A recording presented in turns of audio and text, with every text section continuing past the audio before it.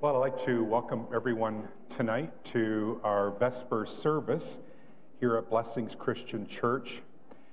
And we promote this service as a teaching service. It has a slightly different character than our morning service. And what distinguishes this service in part is the opportunity for you to text questions after the sermon. I was just watching Fox News. Robert George, who is a professor of jurisprudence at Princeton University. I'm a big fan of his. He was being interviewed, and he was distinguishing indoctrination from education.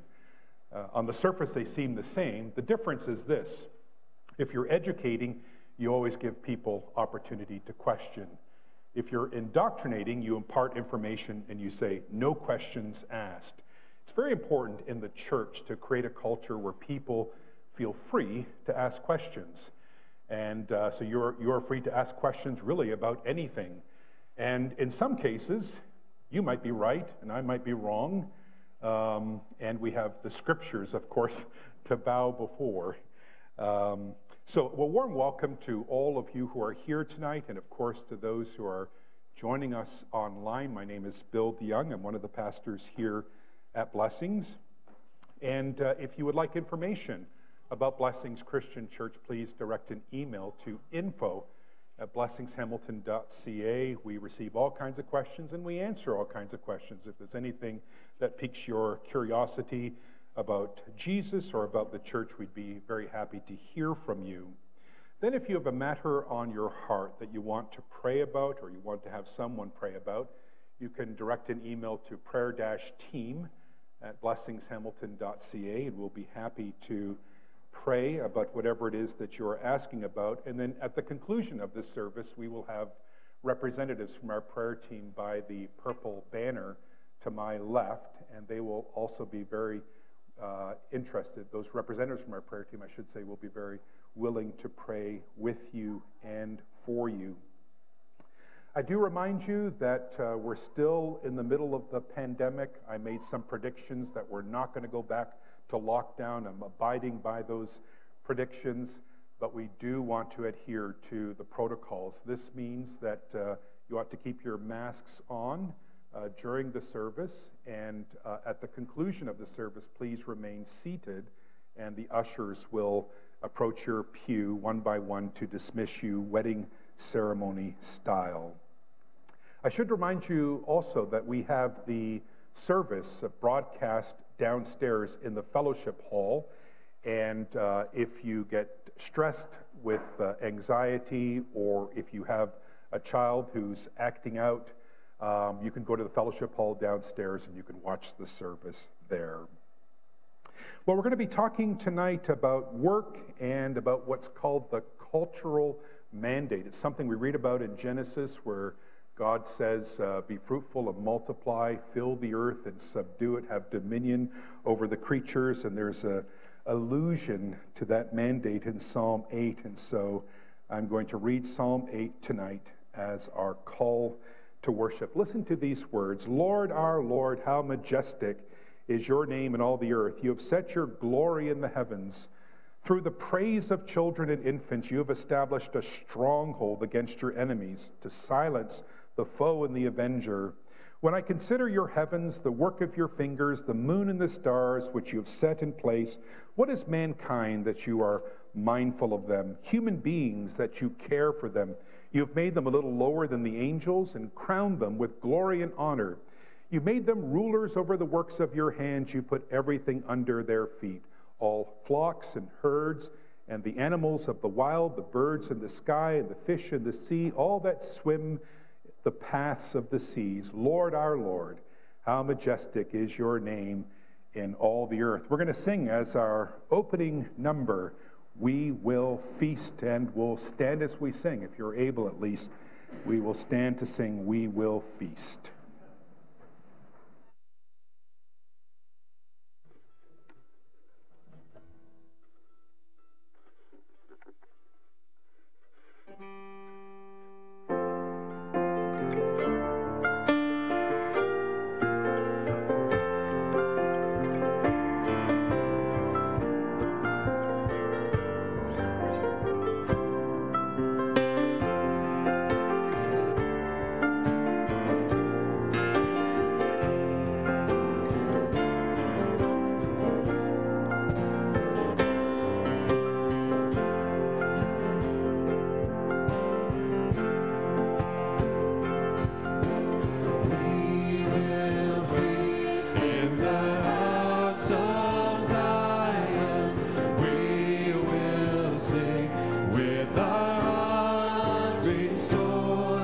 He has done great things. We will say together, we will feast and weep no more. We will not be burned by the fire. He is the Lord our God. We are not consumed by the flood. Upheld, protected, gathered. We will feast in the house of Zion. We will sing with our hearts restored. He has done great things. We will say together, we will feast and weep no more. In the dark of night, before the dawn, my soul be not afraid, for the promised morning, nor how long. O God of Jacob, be my strength. We will feast in the house of Zion. We will sing with our hearts restored. He has done great things. We will say together, we will feast and weep no more.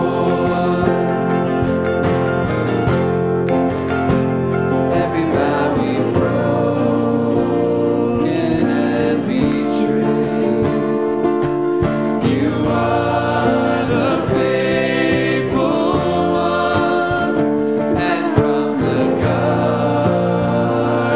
to the grave, bind us together, bring shalom. We will feast in the house of Zion. We will sing with our hearts restored. He has done great things. We will say together, we will feast and weep no more. We will feast and weep no more.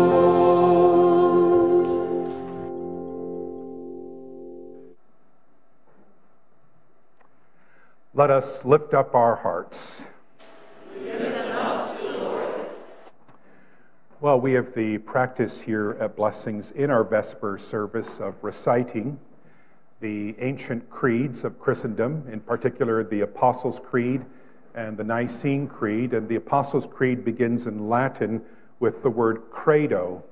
And originally it had the idea of giving your heart. And so when we recite the creed, it's not simply a matter of us affirming certain beliefs, but of expressing our trust, of pledging our allegiance, of saying how we are giving our heart to the triune God. Let's be mindful of that tonight as we recite these words. Congregation, in whom do you believe?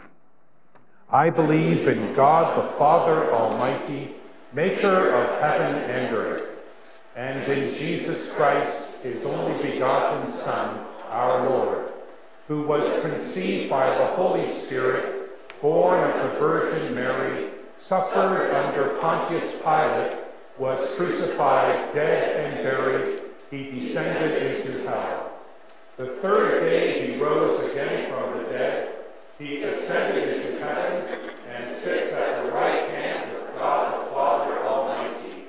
From there he shall come to judge the living and the dead. I believe in the Holy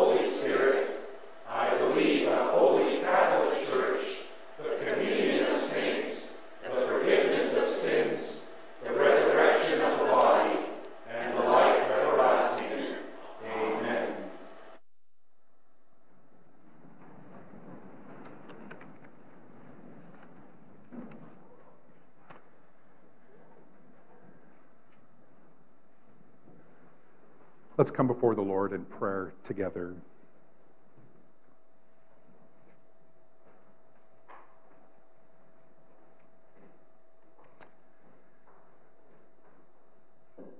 This is such a beautiful evening for us, Father, to meet in this place at this time. It's a wonderful time of the year, a wonderful time of the day. We thank you for the beauty of this day and for the beauty of this evening. For the wonderful blue sky we could enjoy, for the remarkably mild temperatures we've had throughout this month, and especially now for this opportunity to meet together before your throne in worship to hear your voice. And we are sitting in these pews as people with very diverse stories to tell, very diverse questions on our mind, very diverse burdens on our hearts. But we thank you that we can be in this place where you orient us in a special way by speaking to us through the preaching of the gospel. We thank you that we can be here to enjoy fellowship, that we're no longer limited at least to being at home. Some of us have the opportunity to worship in person, and we're grateful, Father, for that, because we understand how meaningful and how significant it is for us to be here in our bodies, to see one another's faces, even though they're partly covered by masks, to sing together. We pray for those of us who are joining us from their homes, and we pray that even though they're not able to enjoy worship as we can tonight, that still this would be a meaningful experience for them. And we pray that by means of this worship service, you would teach us more about Jesus, that you would bring us still closer to him, help us to understand more of his identity and more of his work, and help us to understand more about ourselves as well, as those who are in need of a Savior, as those who are in need of this one who died on the cross and rose 3 days later.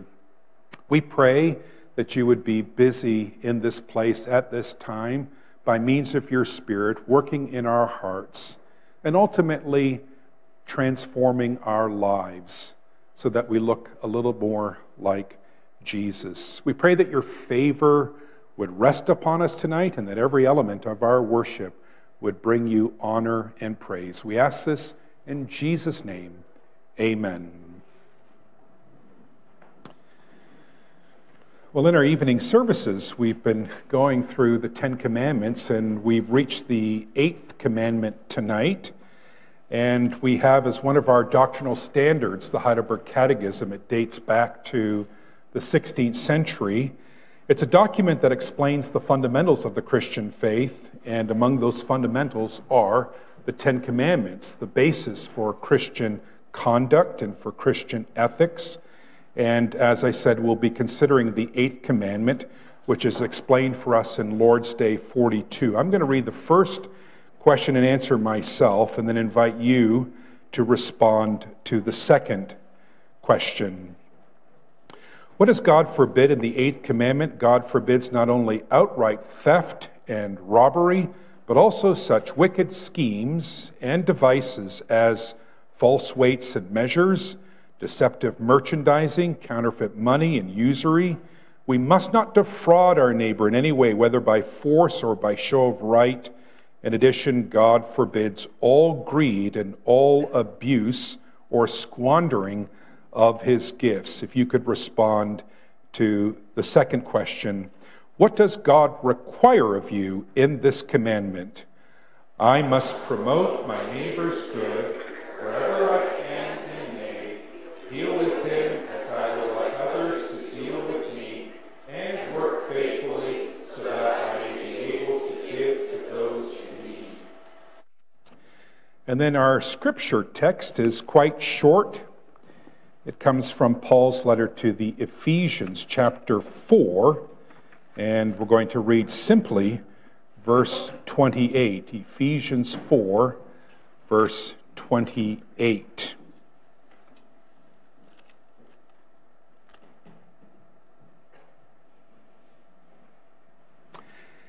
Anyone who has been stealing must steal no longer, but must work, doing something useful with their own hands, that they may have something to share with those in need. This is the word of the Lord.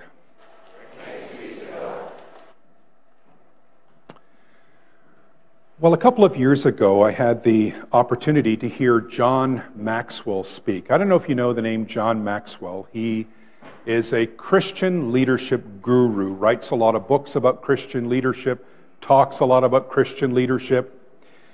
And in the course of this particular talk, he indicated that he has a lot of people come up to him and say to him, "John, I don't know what I should do. I don't like my job." And Maxwell always responds in the same way to that question. He says, "Well, then quit." To which people say, "Well, I can't." And then you get a variety of reasons, because I need the money, I have to provide for my family, or I won't be able to locate another job. To which Maxwell says, "Well, then you better start enjoying your job." Well, is it possible to enjoy your work? John Maxwell is someone who enjoys his work. For decades, he's been writing and speaking, as I said, about leadership. He's now, I believe, in his 70s, and he indicated in the same talk that he sometimes has people approach him and say, "John, why don't you retire?" To which he says, "Well, why would I retire?" To which people say, "So you can do what you want." To which he says, "Well, I guess I am retired then, because I'm doing what I want."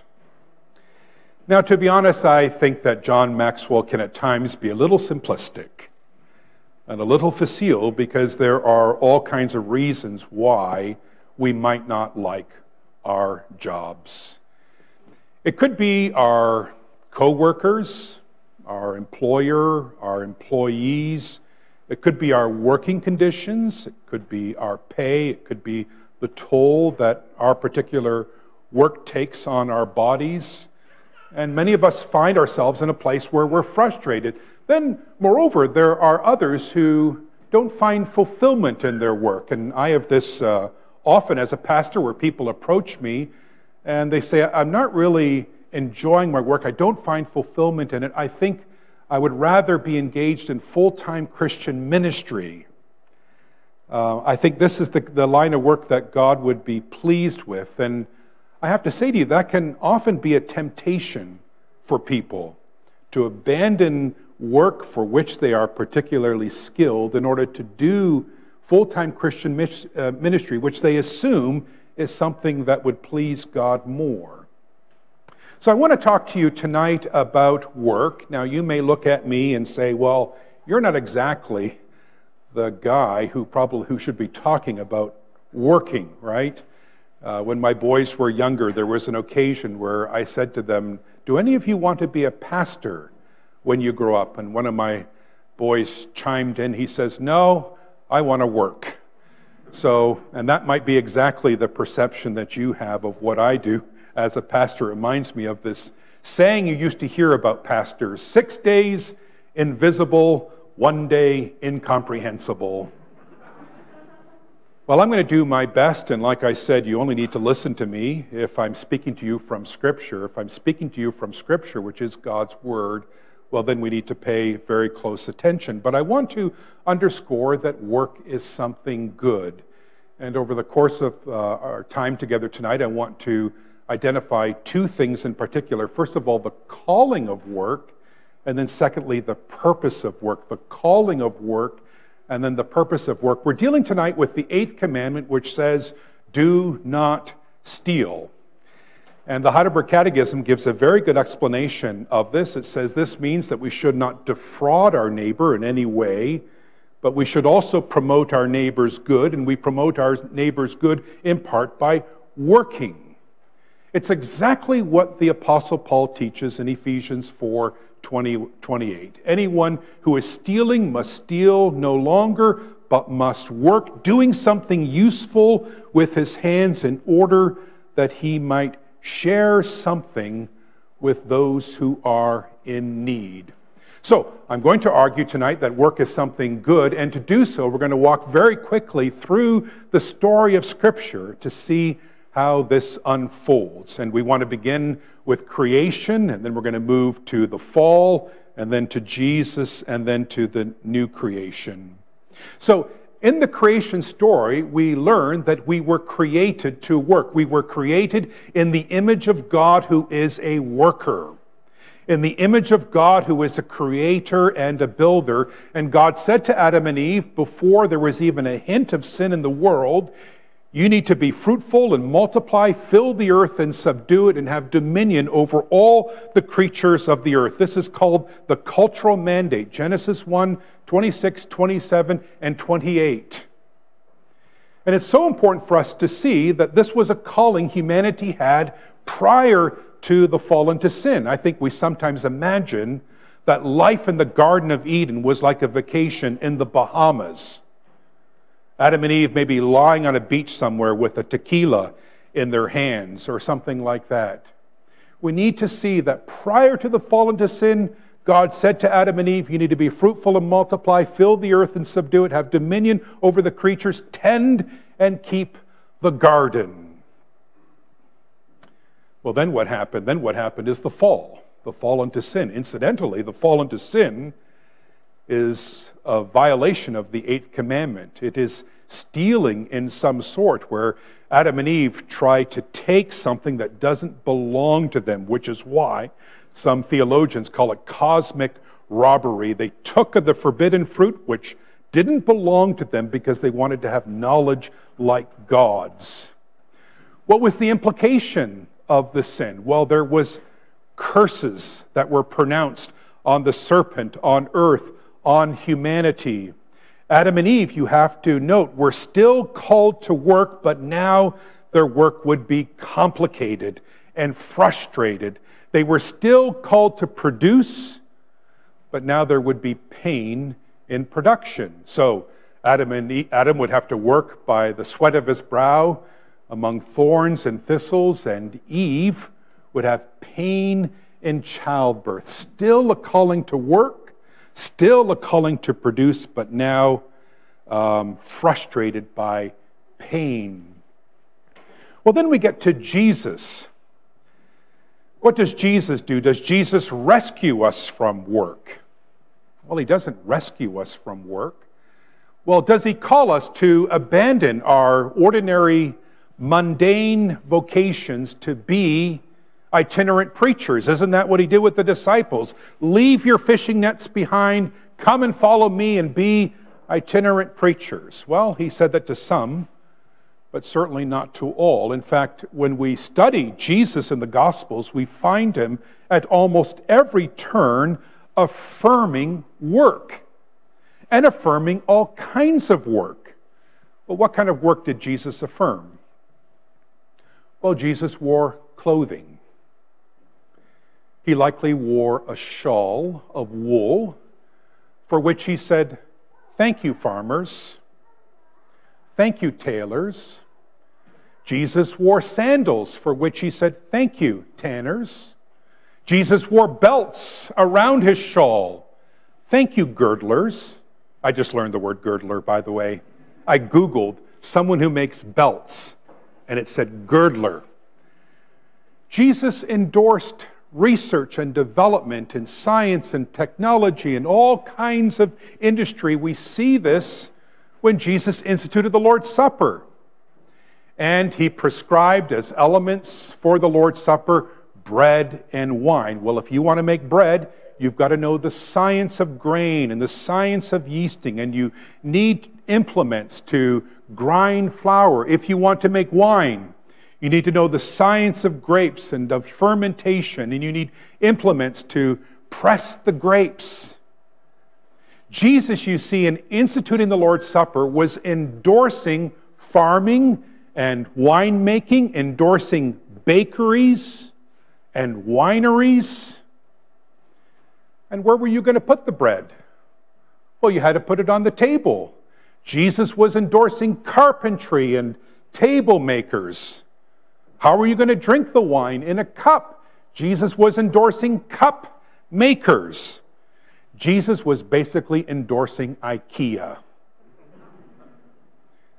Actually, I think the one store that Jesus would almost certainly endorse is Canadian Tire. I've lived in 3 different countries, 3 different places in the US, 2 different places in the Netherlands. There is no store like Canadian Tire. On every aisle, you're like, I could use that. I'm getting distracted. Jesus did not come to rescue us from work, but he did come to rescue us from the curse on work. And I want to ask you, what was Jesus wearing on his head when he was crucified? A crown made of thorns. God cursed the ground to frustrate human labor by causing thorns and thistles to arise. And Jesus endured the curse on labor by suffering a crown of thorns pressed into his scalp. And that's a sign to us that he's going to ensure a future where we will work, but without the curse. And this is exactly what we're going to find in the Holy City. Pastor Hilmer referenced this morning. In Revelation 21, we see this holy city descend out of heaven. What is that city going to be like? Well, we get a glimpse of it in Isaiah 60, and what we discover is that it's a city not unlike our cities. The holy city that we anticipate in the new creation will be a city of commerce. It will be a city of commercial activity. You can read through Isaiah 60. There are ships of Tarshish carrying gold and silver that dock in the harbor. There are caravans of camels on trade routes. There is lumber being imported from Lebanon. The wealth of the nations are brought to the city. And in just about every description of it, we see a city full of commerce, a city full of economic activity, a city full of labor, but now without any curse, without any pain or frustration. So, God created humanity to work, and work because of the fall was frustrated, but Jesus endorsed work, and we can anticipate work in the new creation. Well, what then are the purposes of work? I just happened to read something by Charles Spurgeon, and he makes the argument that work is a shield from temptation. It's the idea, idle hands are the devil's workshop. And I think that is a biblical idea. I don't think the arguments that Spurgeon used for this were very sound, because he argued that God meets people when they're working. And he gave all kinds of examples of this. God meets Moses when he's tending sheep. God meets Elisha when he's plowing the field. God meets Gideon when he's grinding corn. God meets the disciples when they're fishing. This is a sign, he says, that we're supposed to be working because that's where God meets us. But then I thought to myself, aren't there also many places when God meets people when they're sleeping? So I'm not sure that's the best argument to use. I just want to identify for you tonight 2 main purposes for work. The first of which is production, and the second of which is provision. So first of all, God created us to produce useful, necessary, and beautiful things. God created us to produce useful, necessary, and beautiful things. I already referred to the cultural mandate, right? Be fruitful and multiply, fill the earth and subdue it, have dominion over all the creatures. The idea here is that you are to discover within creation the possibilities and the potencies lying dormant and inherent in creation and develop them into realities. To take untamed nature and transform it into a beautiful social environment. That's what Adam and Eve were to do. And it's exactly what has been done with Florida. Now, who here likes Florida?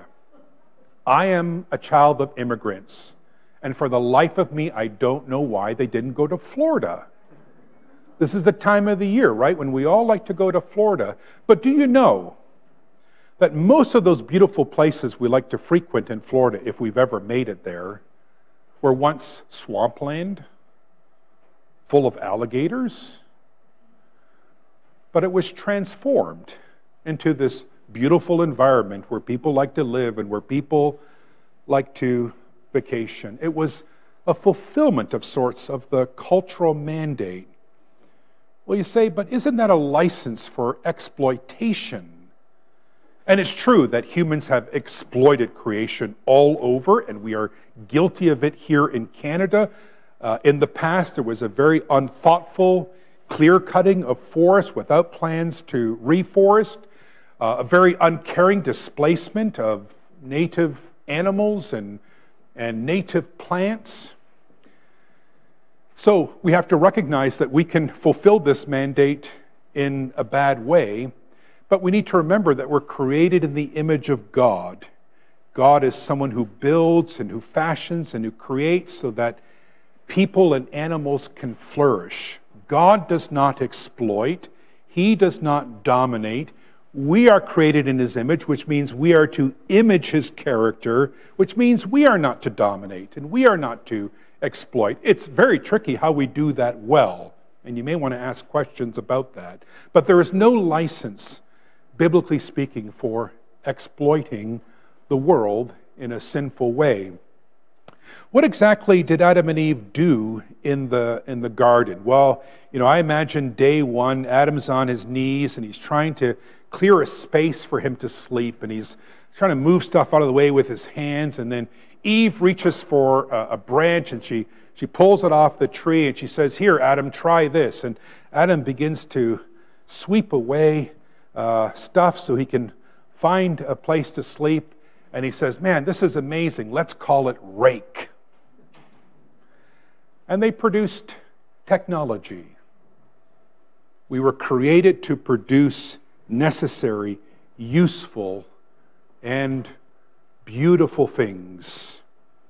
Anyone who has been stealing should steal no longer, but work doing something useful with his hands. Well, a second purpose, and by the way, there are many purposes. A second purpose of work would be provision. Anyone who has been stealing must steal no longer, but must work doing something useful with his hands in order that he might share with those in need. The same point is made in the Heidelberg Catechism, and that's because there's a principle that's taught in the Old Testament and the New Testament, and it is this: there shall be no needy among you. Deuteronomy 16, Deuteronomy 15, Acts 4, Old Testament, New Testament, there shall be no needy among you. And that means we work in part to provide for those who cannot work, so that everyone is provided for. There's a really fascinating story that's narrated in 1 Samuel 30. David and his army are going to fight the Amalekites. They've been busy all day. They cross a river, and half the men are too tired to proceed any further. And so David says, "Why don't you rest here by the river? I and the other men will go and fight the Amalekites." They go and fight the Amalekites. They win. They bring back the spoil. And the men who had fought with David say, "Let's not share the spoil with those who did not fight." And David says, "No, we're going to share the spoil evenly among those who could fight and among those who couldn't, because it's the Lord's spoil." And so when we work hard and we earn an income and we amass wealth, it's not simply for us to enjoy. It's the Lord's wealth which we share with those who cannot work. Jesus came, and I'll conclude with this, not to rescue us from work, but to rescue us from the bondage of work And that means that we work freely. So many people in our society are working in order to obtain something, working simply to obtain rest. TGIF. Freedom 55. Work in order to grab something. And the principle that we're taught in Scripture is Jesus gives us the rest we desperately need. He secures the future we desperately want. And cognizant of that grace and beginning to enjoy that rest, we go about our work. It's why it's Sunday first and then Monday through Friday, because we're working in a gospel perspective with the grace and the rest that Jesus has already accomplished for us at the cross. Let's pray together.